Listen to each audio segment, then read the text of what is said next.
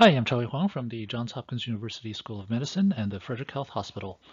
Today we're going to look at progression of a lesion over the course of a year, a case nicely illustrating the unpredictability of coronary artery disease. The patient is a 60-year-old farmer. He has high blood pressure and smokes, but continues to work on the farm and has always prided himself on his physical fitness. He went to the cardiologist because of some exertional dyspnea. His echo showed a normal EF, but some mild inferior hypokinesis. The nuclear stress test, however, showed a very large area of inferior ischemia. So on Cath, he had a long CTO of the RCA, but which was well collateralized from the left. The LED has mild disease. The OM had a moderate proximal disease, which was not significant by FFR. The FFR was 0.89. So it was decided to manage the CTO and OM disease medically. He was only on minimal medications at this point. He was placed on aspirin and a statin. He was already on a calcium channel blocker for his blood pressure, so a beta blocker was added. He was also urged to stop smoking. At the 3-month visit, he was doing well. His exertional dyspnea was better, and he was able to do more work around the farm. 6 months later, at the 9-month visit, he complained that the exertional dyspnea had come back. And now he occasionally also had chest pressure, especially when he did heavy lifting. He had cut back on his work on the farm on his own. He had no chest pain or dyspnea at rest. So his cardiologist added IMDR, and he was told to come back and see him in 4 weeks. So 1 month later, despite IMDR, he felt no different. If anything, it was now easier to trigger chest pressure. Still no symptoms at rest.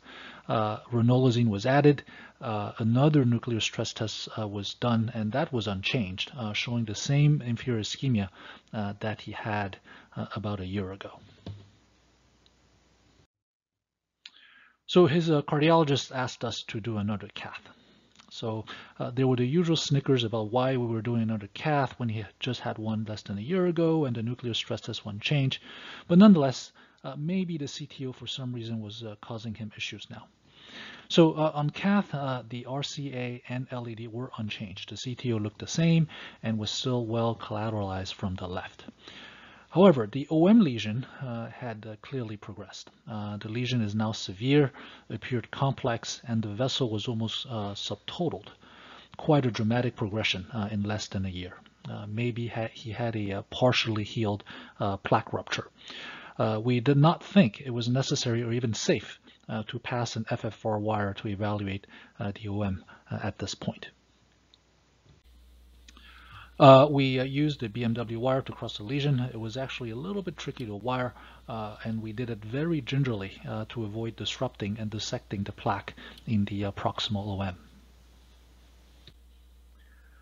Once the OM was wired, we pre-dilated with a 2.25 millimeter balloon and stented with a 2.5 by 28 millimeter DES.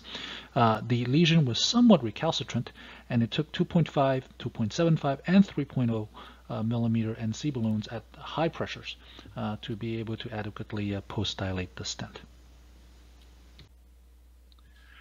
And here is the final angiographic result, which we thought was quite satisfactory. He had a very nice clinical outcome. IMDR and ranolazine were stopped.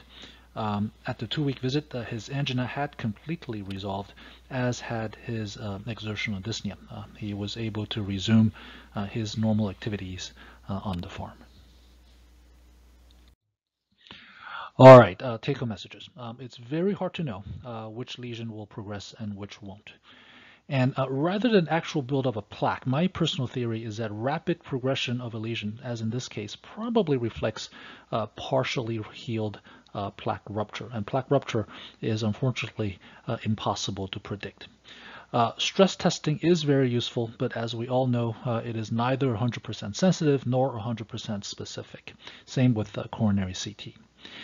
And repeat coronary angiography is reasonable, even if one was fairly recently done. especially if there are new symptoms, and especially if the symptoms progress despite medications.